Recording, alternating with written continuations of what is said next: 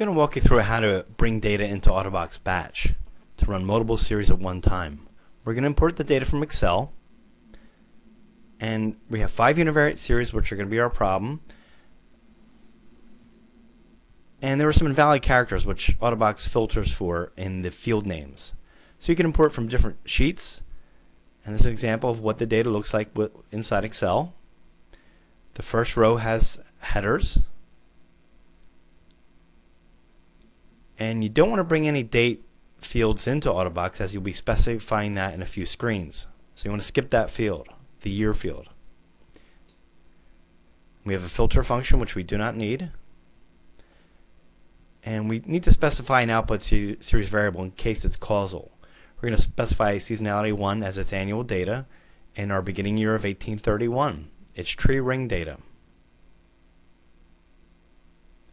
Now we're going to save our data out to a file called tree.asc, but in addition, Autobox is going to create 5 separate files, one for each of the different series.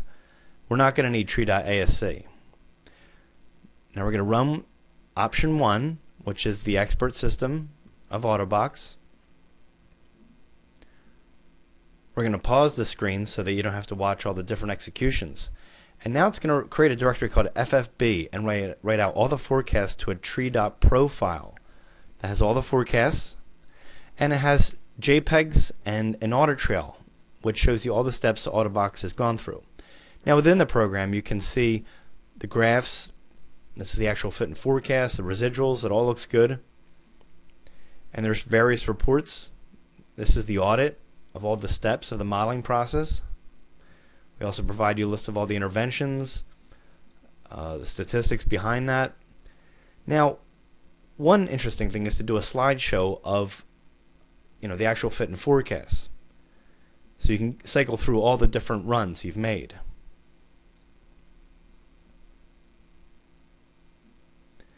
Now you can apply a variable to all of your series at once. Let's say you know that global warming is making an impact, and you're going to add a level intervention saying it starts in 2002.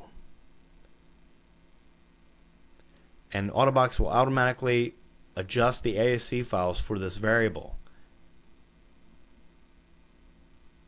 Now you can't run